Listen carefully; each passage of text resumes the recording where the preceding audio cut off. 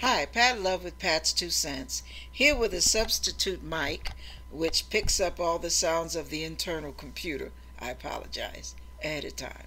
Anyway, now we're going to deal with betrayal, lies, oh my goodness, heartbreak, fear, the whole 9 yards. And this is a story of when Jesus was getting ready to it was at the Last Supper, let's just say it like that. And Jesus, they sing a hymn, the disciples and Jesus sing a hymn. Verse 31, then saith Jesus unto them. Now this is Matthew 26:31. Then saith Jesus unto them, all ye shall be offended because of me this night. For it is written, I will smite the shepherd, and the sheep of the flock shall be scattered abroad. But after I am risen again, I will go before you into Galilee. But Peter answered and said unto him, though all men shall be offended because of thee, yet will I never be offended. Jesus said unto him, verily I say unto thee, that this night, before the cock crows, thou shalt deny me thrice. Peter said unto him, though I should die with thee, yet will I not deny thee. Likewise also said all the disciples. Then cometh Jesus with them unto a place called Gethsemane. I'm going to stop there, because the main thing I wanted you to hear, Jesus already knew which ones were going to betray him, when, and how. And you know what else he knows?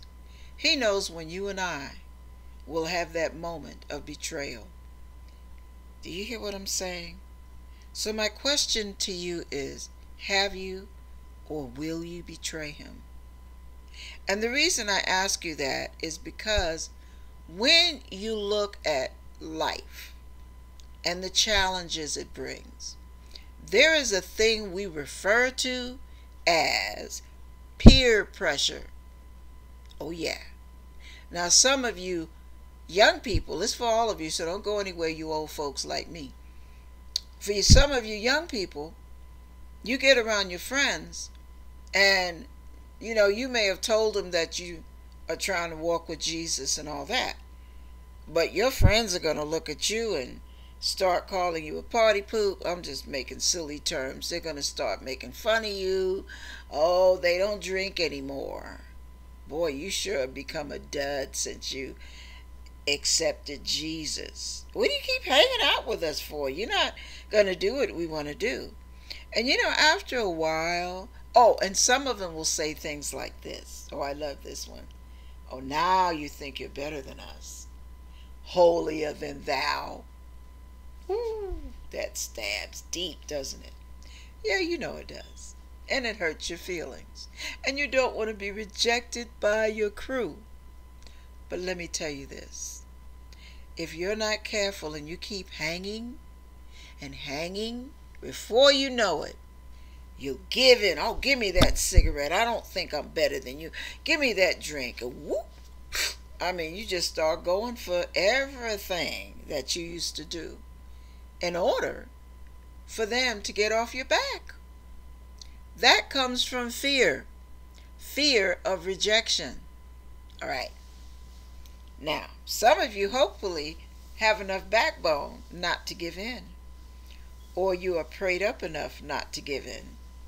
And hopefully you're not hanging around to put yourself in a position to give in. Okay. Some of you middle-aged folks, let's say between 30 and 50, you're on your jobs, you've been on your jobs for years. You might even be in your 20s. You got a job. And you want to keep your job. And you start getting a little ridiculed. They knew you when you were cussing and telling dirty jokes and laughing at dirty jokes and all kind of good stuff. And all of a sudden now, you're trying to walk the straight and narrow. Boring. What fun can you be when you can't tell dirty jokes? What fun are you when you can't cuss like the best of us? of you when you can't chuck a lug when we're at the bar. And what fun of you when we can't get it on. Yeah. So you find yourself feeling like the odd man out. And that doesn't feel good. I know it doesn't. It doesn't feel good. Now, what you should be doing is hanging with the saints. But since you're hanging with the ain'ts, you're going to have some issues. And you have to make some choices. And some of those choices are going to be very difficult to make. I'm going to leave you there. You sit in that scenario in your mind and see how, if you know how that's going to play out. Are you going to be another one that betrays Jesus Christ when the nitty-gritty hits the fan? I ask you. Search yourself, baby. All right. Now, for you seniors, you old folk like me, some of you have or may have gotten disillusioned a little by the ways of God because things have happened or he has allowed some things to happen and you have become offended because of him. And your offense is in the fact that you feel like God should not have allowed the end of the play. That he should not have allowed the curtains to come down at that moment, allowing somebody to die, allowing somebody to lose, allowing you to get sick. Whatever the case may be, you have become offended in him. And internally, emotionally, you are beginning to betray him because you are resentful. I mean, we all get angry at God and frustrated. That's part of relationship. But in your case, you're getting resentful and bitter. And you're starting to think, well, what the heck is the use in trying to continue with this relationship? After all, God stabbed me in the back. Look what he let happen. He just screwed me, left me out hanging, threw me under the bus. I mean, and your list goes on and on because you know the older we get, the more challenging things can get in the physical realm when it comes to health, money, and other kind of stuff. We won't go into that. Boom, boom. But, slide on past that. The bottom line is, you know how you feel. Now, are you going to betray him and walk away and act like you never knew him or his people? Or are you going to sit down and have a long heart-to-heart chat with him with the box of Kleenex and let him know honestly how you felt about what went down?